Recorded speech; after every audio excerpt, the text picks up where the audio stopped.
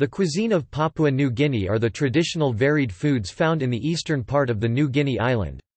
With 82% of the population being rural, and about 85% of the population depending on semi-subsistence agriculture, the cuisine is heavily based on agricultural crops, including yams, taro, rice and sago. Fruits such as pineapples, pawpaws, mangoes, passionfruit, and more are also abundantly grown in Papua New Guinea and etc. Though there are little influences from the cuisine of Southeast Asia, a nearby region, Papua New Guinea shares similarities in cuisine with surrounding Oceanian countries, and even the western part of New Guinea.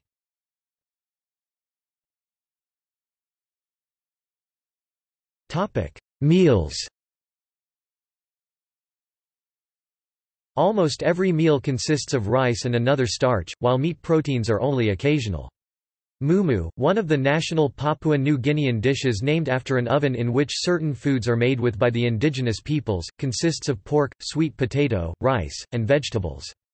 This is an example of a traditional dish composed of the two bases, crops including starch and meat.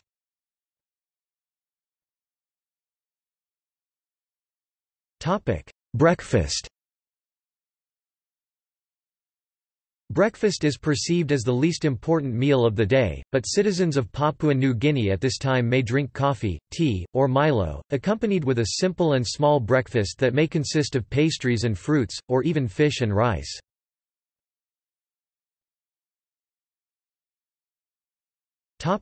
Lunch.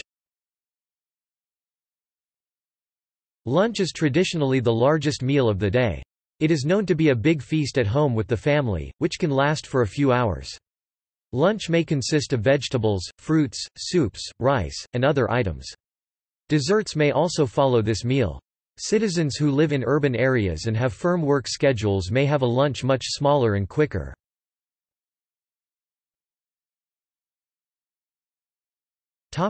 Dinner. Other than lunch, dinner is considered the secondary meal of the day, and simply leftovers from lunch will be eaten at dinner time. Oppositely, however, citizens in the urban areas might have a broader and larger dinner at this time.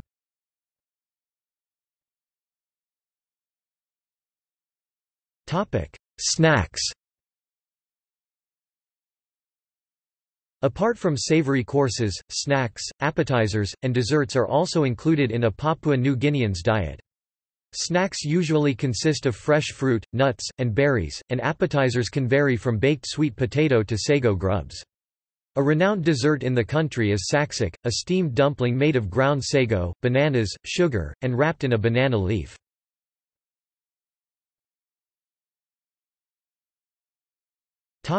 Beverages. Along with other islands in the western Pacific, kava is usually made into a drink by mixing the root of the crop with water. It is a popular and non-alcoholic beverage. Kalau is a traditional drink in the country, which is the liquid contents of a fresh coconut. Coffee is Papua New Guinea's second largest agricultural export, and is majorly grown in the highlands region, and this organic beverage is commonly consumed. Apart from non-alcoholic drinks, beer is an alcoholic beverage that is favored among many Papua New Guineans.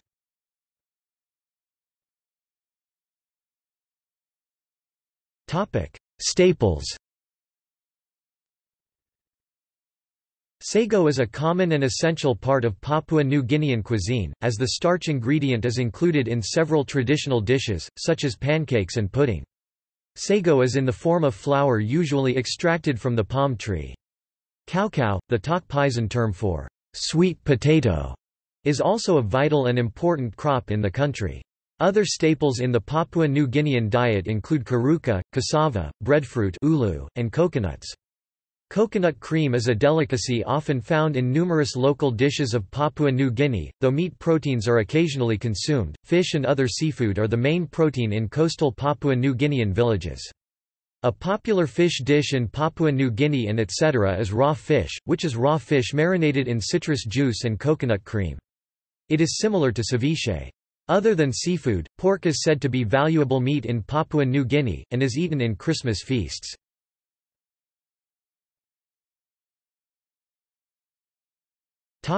Culinary influences.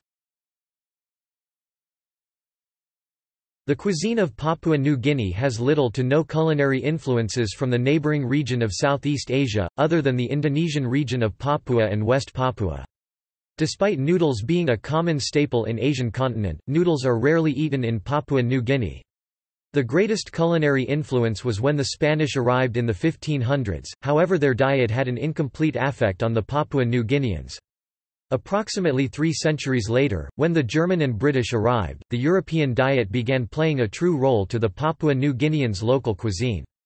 This is the same case for other nearby Oceanian nations, as cuisines are similar and share identical dishes.